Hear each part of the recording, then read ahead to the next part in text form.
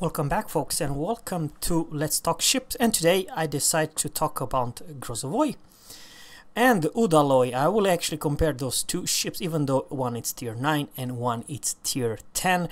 And also, of course, I can talk about a little bit about tier 10 Khabarovsk. But many of you guys, even Flamu, said that this is absolute trash and this is absolute no good and is one of the worst destroyer, has no fun whatsoever. I played with her, and this is a test server, the PTS. So I know what I'm talking about. I have 19 points captain, and let's go fast to the build and the captain's point. This is the first I choose, prevent maintenance. First I went for last stand, and then I went for superintendent. From here, of course, you can change to maybe demo expert or even the survivor expert. This is the reason I will choose this one. I'll tell you why. It's just an option. There's at least 2 more pick if you so wish or not, or even 3. And I went for concealment, I went for advanced fire and training, and this is 19 point captain. Alright, let's go and talk about the module. The module I picked for this one, it's kind of a weird main armament modification 1. I do believe it's the best. Now over here, of course, you have this opportunity to put this aiming, but here's the deal. I choose to go for AA mod 2, and on the third one, of course, you can put for AA mod 3, and then you have AD in AA defense 80. Definitely one of the best AA destroyer in this game. AA, if you want, but I actually want more reload, and I want more DPM, because the recently from live server, this new next patch were giving me the sight to buff a little bit the range and rate of fire, not a whole lot but slightly.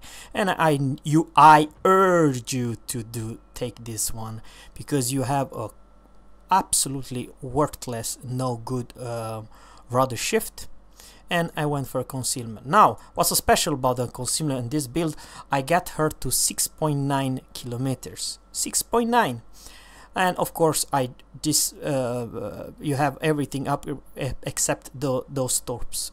5350, which makes 129 seconds to reload, which is bloody 2 minutes, and 665 knots torpedo speed, and will do 10 kilometers. They are absolutely workable torpedoes. Remember, you have stealth 6.9. You are one of the stealthiest Russian destroyer in this game, but you pay with a lot of things. And I'll just very short information. You have one of the shortest range. You see, basic main battery fire range, it's 11 kilometers. And with advanced fire and training, I have her to 13.2. 13.2, it's not bad, to be honest with you. It used to be much worse. If I'm not mistaken, please let me know what it's today's live version of GROZOVOI. I do believe it's only 10 point something, definitely not 11. So she got buffed in range, which, to be honest with you, 13.2, it's okay, but not something amazing. Why is that? Because Udaloi, which is I don't have advanced fire and training, but I know, and Kiev can both of them shoot today live version at 14.6. So 14.6 to 13.2, you know what I mean. But the biggest difference between Udaloi and GROZOVOI, because let's face it, it's those two closest brothers, how should I say, one is tier 9 and one is tier 10, but it's slightly improved the speed. Udaloi has better speed of 40 knots. I have no speed flag. No, I don't. So it's 40.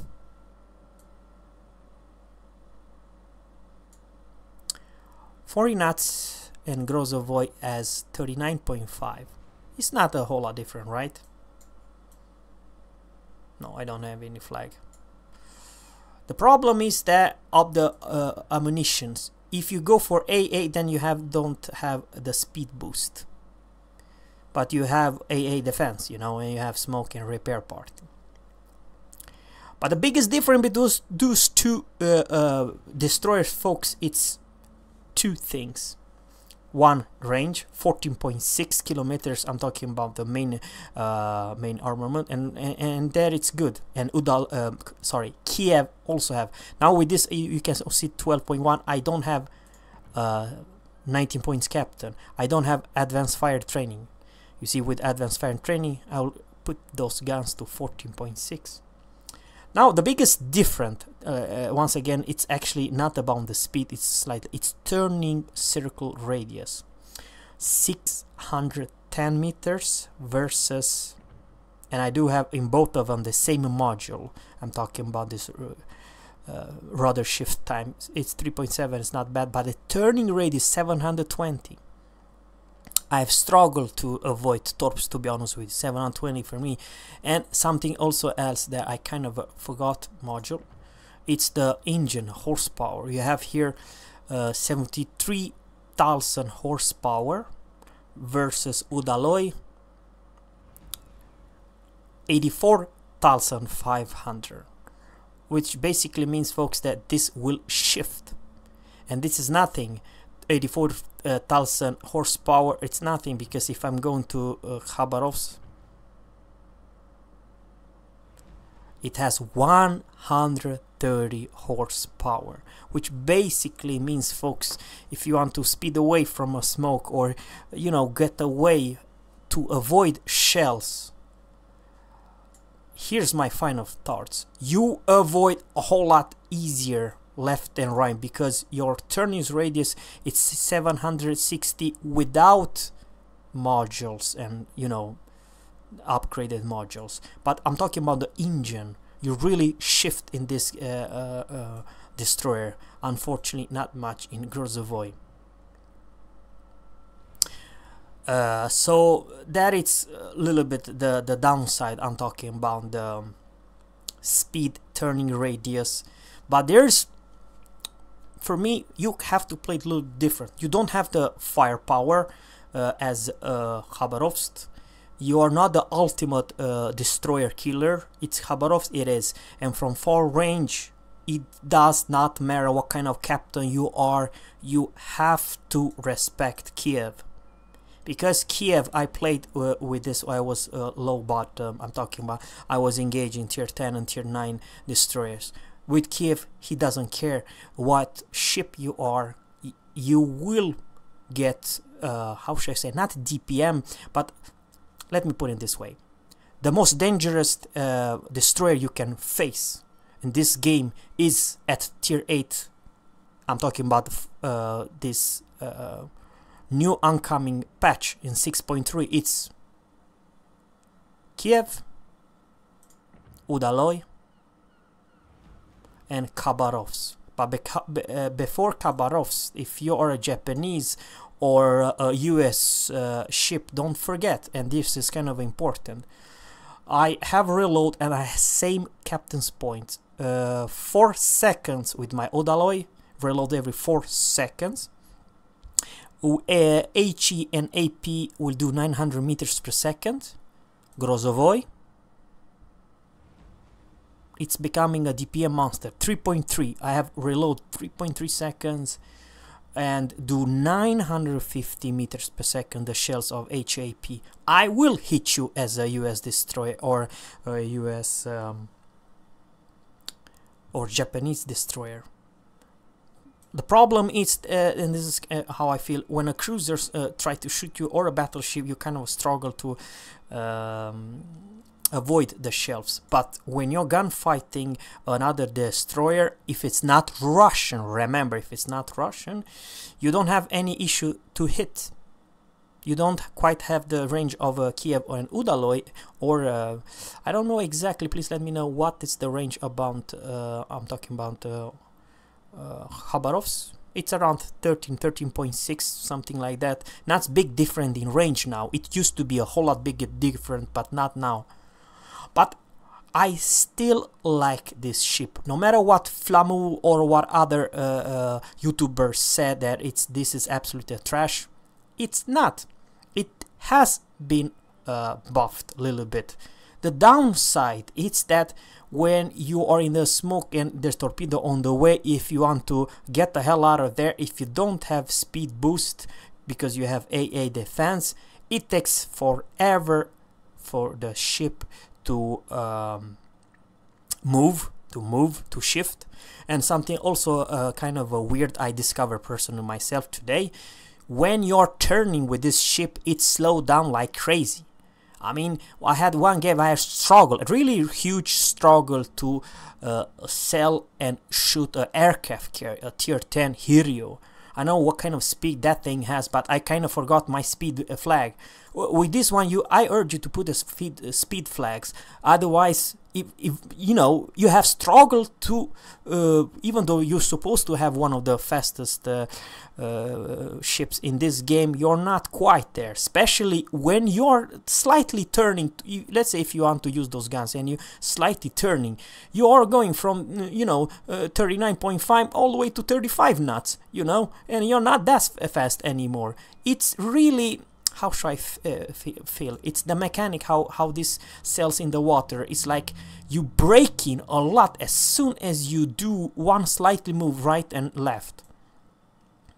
So that's the only, it's about the movement but concealment, guys. For 6.9 it's bloody amazing. And Udalo is not far away. It's 7.2 with the concealment expert and with the paint and stuff like that. So it is a worker. You still have, 800 meters you can stealth torp. And same goes with GROZOVOI. It's even bigger. From 6.9 you have almost 3 kilometers if you choose this one. So my personal opinion is that, of course, there's a lot of different builds. And by the way, this is something very important. I have AA right now at 72. I'm not saying that I will wreck AA tier 10 because I was facing a lot of aircraft carrier. I shot down around 18-20 when they tried to hit my ally, but I did not face any tier 9 or tier 10 aircraft carrier. And in that regard, if you're top tier and there's a tier 8 aircraft carrier, you, even with this build, which is not the best, let me just put it this way, you can have this even more ridiculous to put this 3 million and then you have 80 in AA. So you will wreck down, take down place like flies. Not so much, once again, without this AA, not so much in tier 10 aircraft carrier. You might take down, and maybe I use it for self-defense because I do this panic, but it was not like Flamu. It was versus, I don't know, 5 or 6 bots who shoot down the whole fleet. It's not that powerful, but it's not bad. I mean, for AA defense, it's 4.4 25 millimeters, and those 45 5.1 and 7.5. Wow, that is good. That is really good. But it's not like woo, Des Moines or something. No. It's for self-defense only. But it's need to have that. How should I say? If an aircraft carrier is going for you, she better come with more than the one squad. That's what I'm trying to say. Because if you manual select the squad, you have such a big panic when you're pressing the AA that the torpedo will go all over the place, and it's very unsmart for tier 8 especially, and some tier 9s aircraft carrier going for you. It's smarter to go to something else, because let's face it, you still have AA, and you have one of the best AA destroys wise in this game. So she's different. Don't get me wrong, if I'm facing a Khabarovsk, I'm not that stupid to open fire, but I have the stealth to just sail away if I can. I'm not saying that the Khabarovsk is trying to chase me. He can chase me all game and still kill me, because it has more guns and stuff like that. But the DPM is here. And something also, as I told you about the shell arc, are so damn flat you're never gonna believe. I have very easy to shoot enemy destroyers. And Yeah, maybe it's the downside. Let me just very short percentage to put on fire. Fire range is 13.2, 8%. I have 8% here, and Udaloi will have 9 maybe. Udaloi it's also 8%. So they buffed, folks. They buffed in this new patch even the GROZOVOI HE and percent of put on fire, the same as Udaloi. There's, you see, I'm talking about the percentage that you put your enemy on fire. And come on, 3.3, it's Fletcher's level of rate of fire. And with Fletcher, by the way, it's not that easy. You shoot and kill other destroyer within 10 or 11 kilometers. You can just forget it. Oh, no, I understand that Fletcher's has 5.8 concealment, and she will detect, you know, a whole lot earlier. But the truth is, and this is also the final, Japanese destroyer are becoming more or less pure torpedo boats. US become more or less US destroyer smoke, and of course they can still use their torpedo because they have one of the best torpedoes in this game. I'm talking about tier 9 and tier 10. And the biggest winner are actually the German destroyers and Russian destroyers, because the German destroyers before, when they use the guns, let me just put it this simple way. When a Z-23 or Z-46 opened fire, the bloom was bigger than the range of the guns. Now the spotting range, it's the maximum firing range. So that's what I'm trying to say. So they got actually buffed. The downside is Japanese. They are screwed. Yeah, it's true.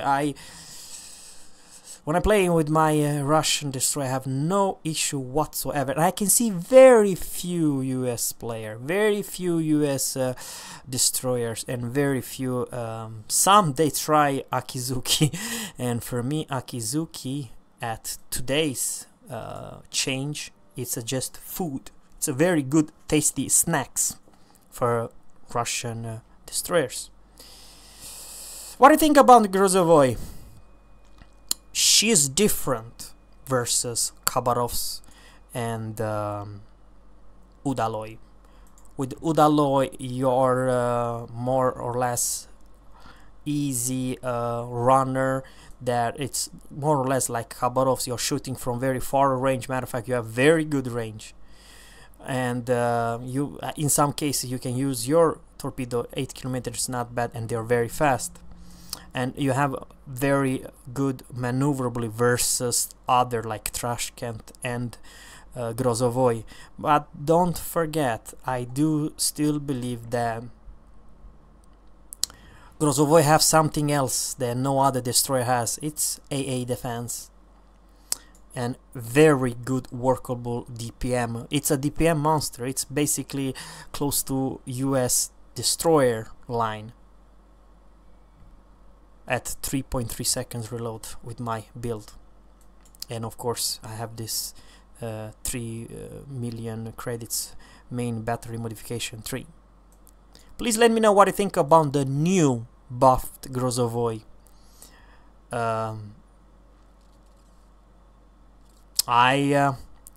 I'm not saying she's perfect, she has downside, but she's not worthless.